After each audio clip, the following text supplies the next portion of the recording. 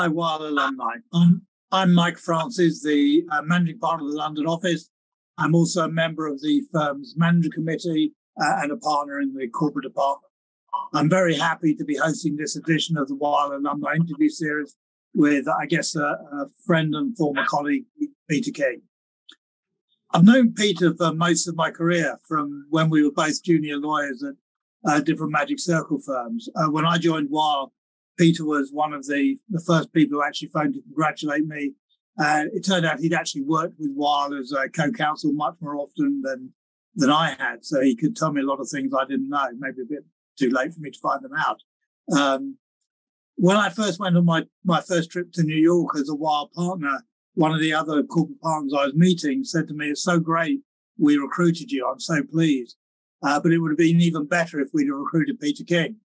And actually, I like and my respect for Peter is so much, I sort of thought to myself, yeah, I agree. It would have been great. But actually, 10 years or so later, we got to finally be partners in the same firm. And that was great news for us and great news for the firm.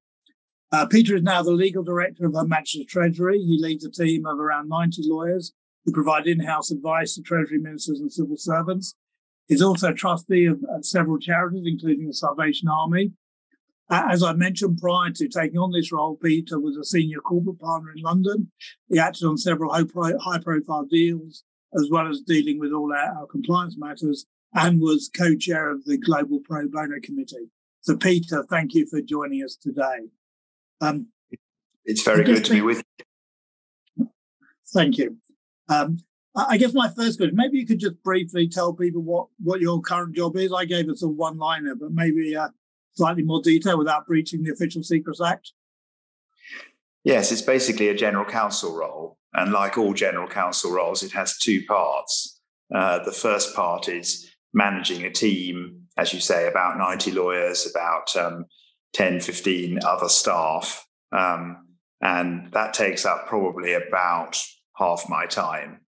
The remainder of the time is taken up with actually providing legal advice. And it tends to be high-level legal judgment sort of advice to Treasury ministers, Treasury officials, and sometimes to other government departments as well. Thank you. So obviously you had been in private practice of different law firms, actually in different countries as well, for many years. What was the transition like? Were there a lot of adjustments you had to make? Yes, the transition was quite brutal, actually. I left Weil as a partner. I think I was a partner technically until Sunday morning. And on Monday morning, I started my new role at the Treasury. So it happened very quickly.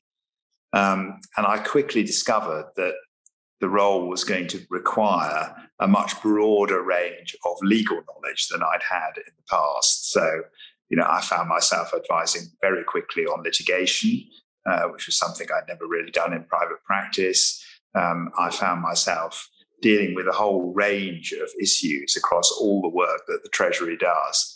And just for the benefit of people who don't understand what the Treasury does, the Treasury is the finance ministry in the UK. So it has all the money. And therefore, the Treasury gets involved in almost everything the government does, one way or another. So the transition, just to say a bit more about the transition, that was part of the transition. The other part of the transition, which I think is relevant, is that I had been used all my career to dealing with business people, generally senior business people, and I'd got very used to that way of working. And suddenly I discovered that politicians were a bit different, and they have different risk appetites. So for a business person, normally, if I said, if you do this, you will end up in court, that was the end of the discussion. No more would happen. Whereas if I say that to a politician might well say, well, that's actually quite a good outcome for me. I'm quite happy to end up in court on this. Wow. But although the transition was brutal, were there sort of things from Weil that you could take with you that were useful? Yes, lots of things. I learned a lot at Weil about how to deal with a very diverse range of people. I guess I'd done that for most of my career because I'd always had a very international practice and always dealt with people from different parts of the world. But the Weil workforce is a particularly diverse one. And also diversity is given a huge priority within the firm. That was very, very important when I joined the civil service, because the civil service is also a very diverse workforce and takes diversity extremely seriously.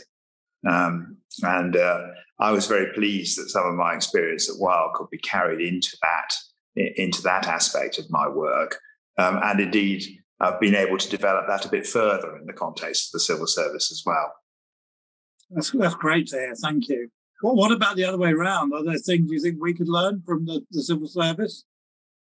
Well, it's very interesting. One of the obvious differences is the length of time that our lawyers spend actually working.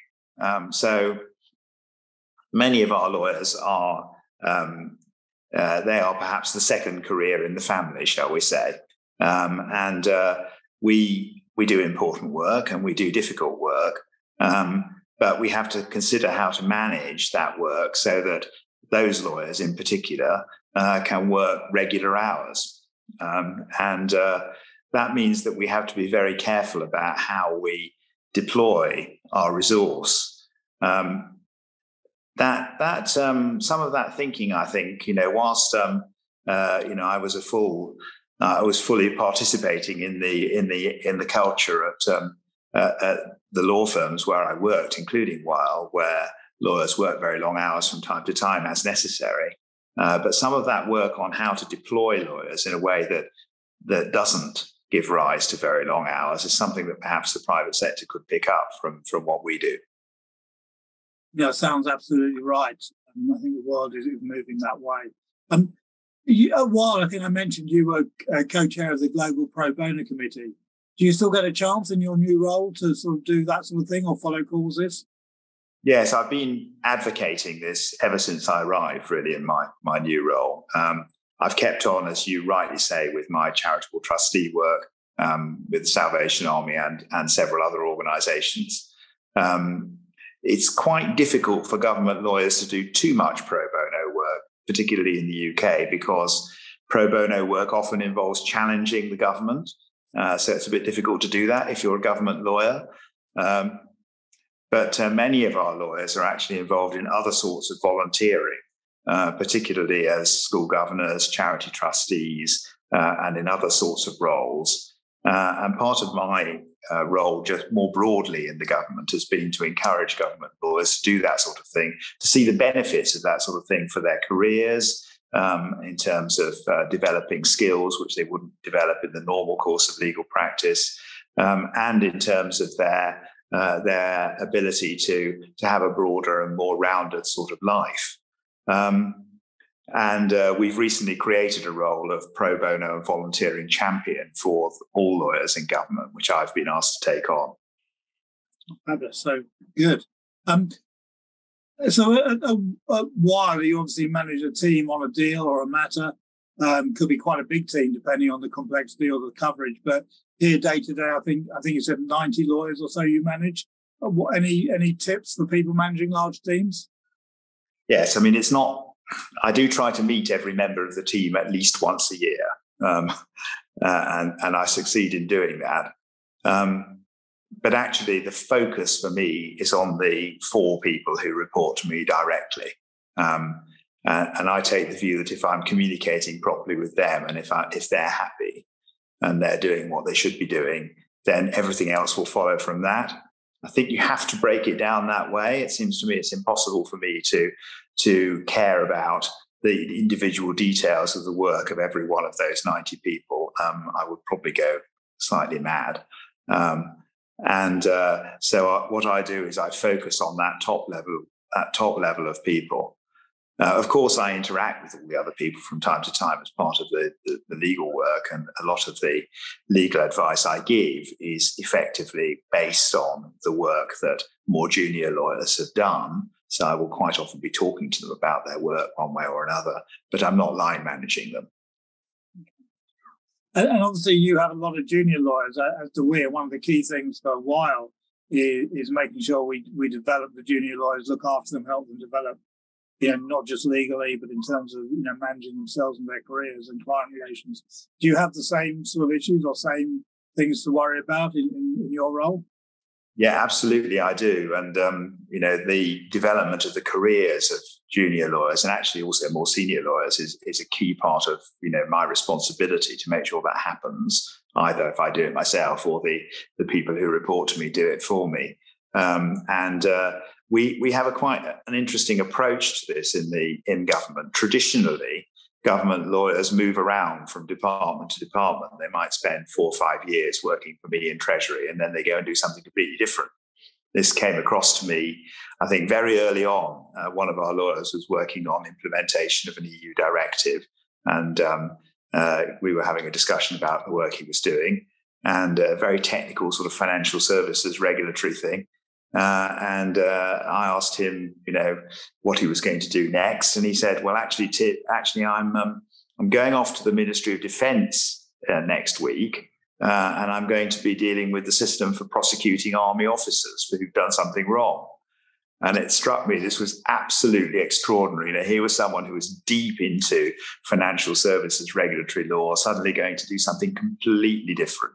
This is considered quite normal in government circles. It's a system which has an awful lot of strengths, but also a lot of weaknesses. So part of my role is to try to make sure we balance that desire for people to get broad experience in order to develop their careers with the need we have in Treasury to have people who have really deep knowledge of the quite complicated subject matter we have to deal with from time to time. Any particular tips or things you find have worked in doing that? Or yeah, I think a lot of that, certainly for the people I've dealt with directly on this, is around understanding, helping the lawyers themselves to understand what their career aspirations really are. I would say this about my own career, actually. I think it's very easy when you're a junior lawyer just to let things happen to you. You get given good work by a partner you like working with, and you just carry on doing it, and it all feels great. But you don't necessarily have any sense of the direction you want to take in your career or where you want to end up, what sort of things you like and what you don't like.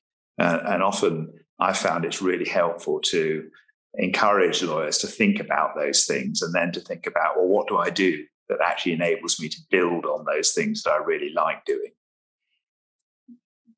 So when you were at Weil, I remember you talking about, the power of networking, the importance of collaboration, meeting up with peers and clients and developing your own networks in terms of development. Is that still a focus or important in your new role?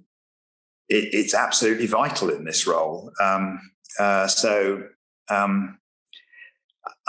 guess I can give you an analogy which works in the private sector context. You probably thought, in fact, you and I have done this.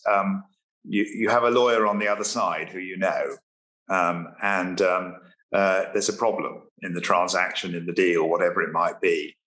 You ring up that lawyer, have a private conversation with that lawyer, and you solve the problem.